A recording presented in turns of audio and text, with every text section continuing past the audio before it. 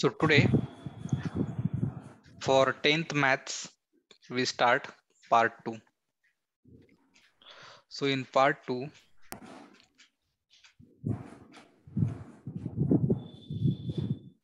we can see the index. So here are first chapter is similarity, second Pythagoras theorem, third circle, fourth geometric construction, fifth coordinate geometry, trigonometry, and last seventh mensuration. So today we start first chapter similarity. Okay, similarity. तर त्यामध्ये आपण वेगवेगळे triangles आहेत त्याचे एरियाचे ratios आपण check करणार आहोत. त्यानंतर वेगवेगळे थेरम्स, त्यामध्ये प्रोपोर्शनॅलिटी थेरमचा कॉन्व्हर्स, त्यानंतर अँगल बायसेक्टरचा प्रॉपर्टी, त्यानंतर proportionality theorem, similarity taste of triangles, property of areas of similar triangles, असे वेगवेगळे पॉइंट्स पाहणार आहोत. चला तर सुरू करूया. तर रेशो म्हणजे काय? सपोज आपल्याकडे दोन नंबर्स आहेत m आणि n. तर आपल्याला रेशो काढायचा असेल तर आपण कसं लिहितो? m as to n किंवा m divided by n, त्याला आपण रेशो म्हणतो, बरोबर. आता फॉर एक्झाम्पल इथे एक ट्रायंगलचा फॉर्म्युला दिलाय. काय दिलाय ट्रायंगलचा formula? Area of triangle is equal to one half half base into height. Yes. तर आपल्याला या ट्रायंगलच्या एरियाचा रेशो काढायचा आहे. इथे दोन ट्रायंगल्स दिलेत. एक आहे ट्रायंगल ABC आणि दुसरा कोणता आहे? Triangle PQR. तर यामध्ये बेस कोणत्या आहे ट्रायंगलच्या आणि हाईट कोणत्या आहेत? तर या ट्रायंगल मध्ये हाईट आहे AD, की जी बेस पासून वर आहे उंची, आणि बेस आहे BC. हे समजलं का? हाईट आणि बेस. काय? हाईट आणि बेस समजला का ट्रायंगलचा? कोणत्याला हाईट म्हणतात, कोणत्याला बेस म्हणतात? हो बेस कोणता आहे ट्रायंगल मध्ये? खालचा BC येस. आणि हाईट AD AD. आता या ट्रायंगल मध्ये सांग PQR मध्ये. QR बेस आहे आणि PS हाईट. Very good. तर जेव्हा आपण त्यांचे एरिया काढतो तर एरिया ऑफ ट्रायंगल ABC काय येईल? One half base into height. आता बेस किती आहे त्याचा? BC हा आहे बेस, आणि हाईट कोणती आहे वरची? AD इंटू हो हाईट. मग त्याच्या व्हॅल्यू टाकल्या त्यांनी, BC आणि AD पुट केला. इथे पण काय केलं पुट? ट्रायंगल PQR चा area one half base. Base काय आहे? खालचा QR. ओके. हम्म. आणि हाईट कोणती आहे? PS. ही झाली हाईट. समजलं का? हो हो एक मिनिट हा.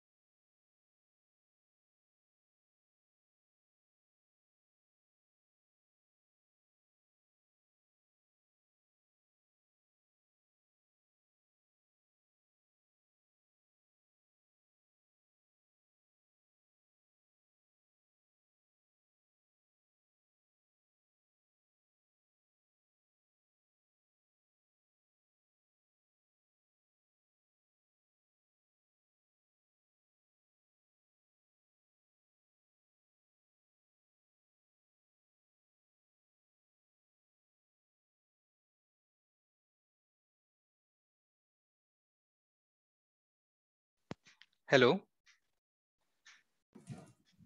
हा. तर आपण पाहिलं त्यांच्या एरियाचा रेशो काढलाय. त्यानंतर आपण हे चेक करू शकतो की 1/2 आणि 1/2 कॅन्सल होईल, बरोबर? होईल का?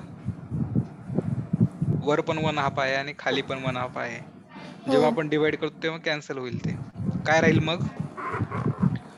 Area of triangle ABC divided by PQR is equal to base into height. Base काय आहे? BC आणि AD. आणि इकडे आहे QR आणि PS, बरोबर? येस. तर जेव्हा आपण त्या ट्रायंगलच्या एरियाचा रेशो काढतो, तर काय येतो तो? Ratio of product of their base and corresponding heights. तर हे मिळालं आपल्याला. जेव्हा आपल्याला रेशो काढायचा आहे तर काय करायचं? त्यांचा base into height divided by दुसऱ्या ट्रायंगलचा बेस इंटू हाईट. हा झाला पहिल्या ट्रायंगलचा base into height, B1 into H1. तो काय आहे? ट्रायंगल ABCचा. आणि B2 आणि H2 म्हणजे दुसऱ्या ट्रायंगलचा PQR, बरोबर? हो. आता सपोज यामध्ये वेगवेगळ्या कंडिशन येतात. पहिल्या कंडिशन मध्ये काय, की त्या दोन्ही ट्रायंगलची हाईट सेम असेल. ते इथे पहा, AD ची हाईट काय आहे? H, आणि PQR ची पण हाईट किती आहे? H. मग जर आपण त्या फॉर्म्युल्यामध्ये ती किंमत टाकली, की हाईटच्या ऐवजी HH टाकला, तर HH कॅन्सल होतो. मग काय राहील त्यांचा एरियाचा रेशो? BC into QR.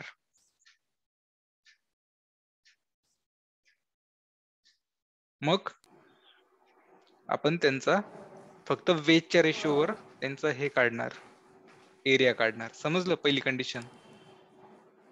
हो. ओके, चालेल. मग आज आपण इथे स्टॉप करूया. हो. तुला काही मी होमवर्क देतो. ओके. तुझ्याकडे याचं हे आहे का, ई बुक?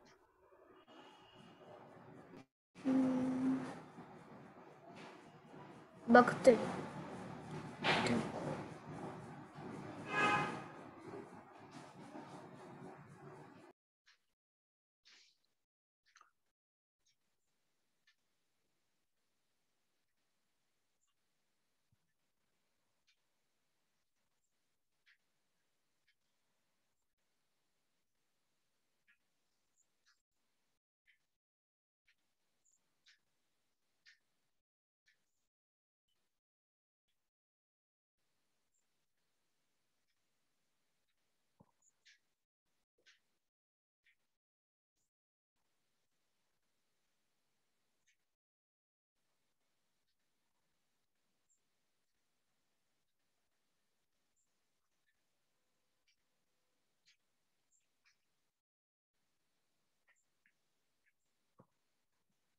तर या ऍक्टिव्हिटी मध्ये काय करायचंय? ट्रायंगल ABC आहे आणि APQ आहे.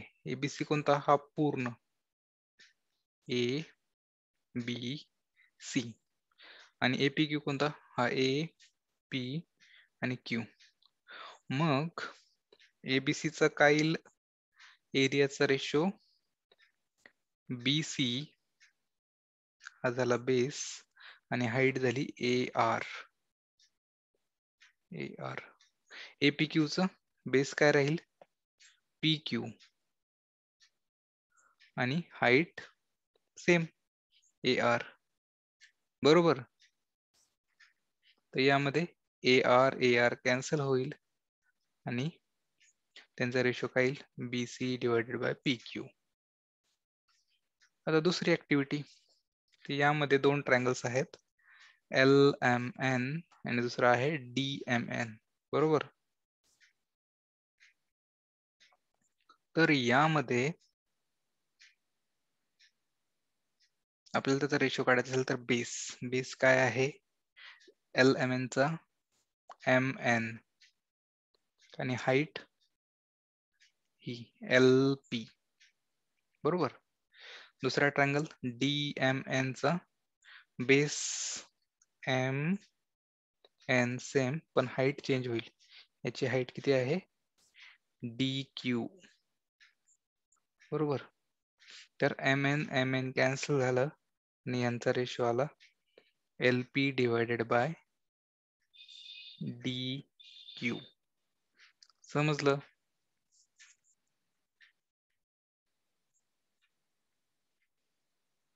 Next, M is the midpoint AB and there is M midpoint. मग त्यांनी विचारले त्या दोन ट्रायंगलच्या एरियाचा रेशो काय येईल? AMC आणि BMC मिड पॉइंट असेल तर काय येईल? फक्त बेस तर त्यांचा इक्वल आहे आणि हाईट पण त्यांची इक्वल आहे. Okay.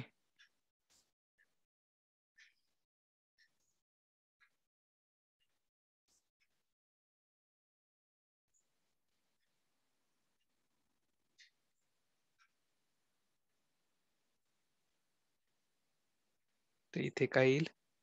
Base AM divided by MB. Height तर सेम आहे त्यामुळे ते कॅन्सल होईल. Into CM into CM. CM cancel. किती आलं? AM divided by MB. तर मिड पॉइंट आहे म्हणजे AM आणि MB सेम आहेत. म्हणजे MB च्या जागेवर आपण AM टाकू शकतो. AM is equal to 1. Okay. तर आज इथे स्टॉप करूया. Thank you.